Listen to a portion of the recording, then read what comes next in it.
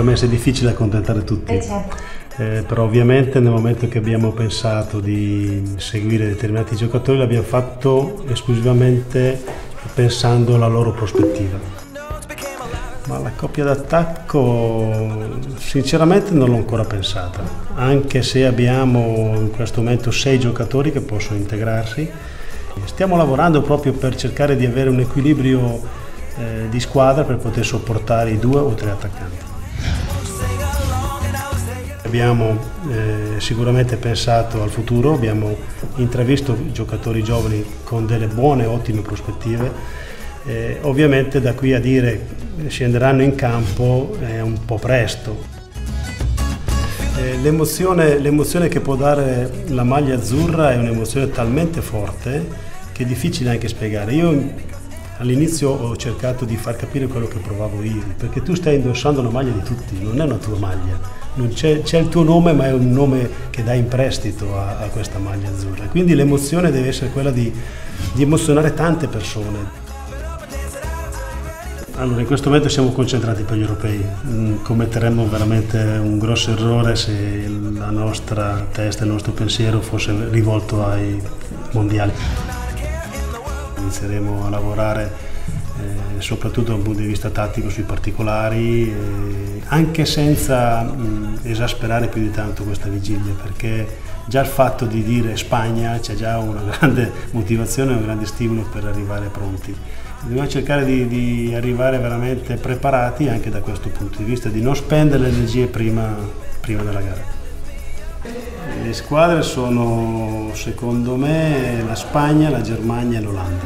La Spagna è detentrice della Coppa del Mondo e Coppa Europa. La Germania è riuscita in poco tempo a cambiare veramente la mentalità da un punto di vista calcistico, e l'Olanda per la grande tradizione, ma soprattutto per i talenti che ha ancora in campo.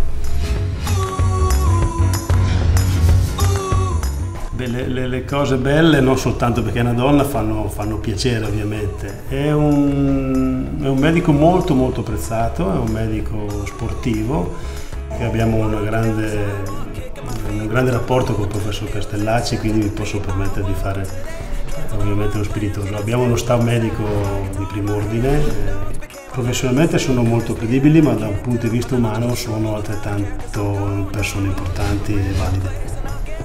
Non so assolutamente recitare, quindi è stato straordinario il regista, perché dava la colpa sempre agli altri quando ripetevano le scene, ma ovviamente sapevo che era per me.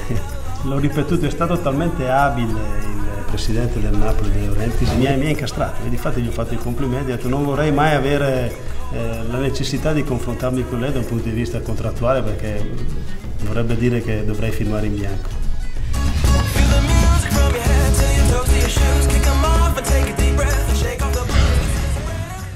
Da questo punto di vista la nazionale è organizzatissima, è veramente all'avanguardia, anche perché usiamo l'alta tecnologia proprio per personalizzare gli allenamenti dei giocatori.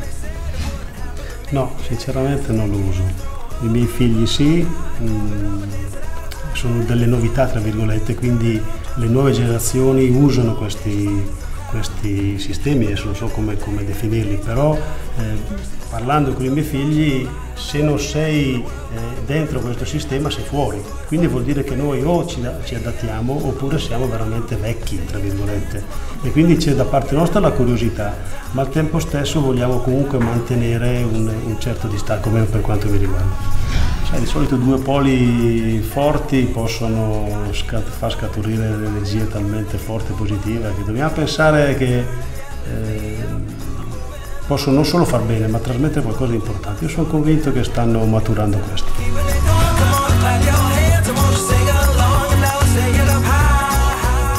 Noi abbiamo bisogno di questo entusiasmo, abbiamo bisogno di ragazzi giovani che hanno voglia anche di comunicare, che hanno voglia di trasmetterci messaggi, anche attraverso quei numeri che si diceva prima, perché vuol dire che la maglia azzurra è una maglia perché è l'unico momento dove tutti sono tifosi di una maglia, e quindi è una cosa straordinaria, una cosa bella, emozionante, e questo entusiasmo per noi è energia, è vitalità, è voglia veramente di usare.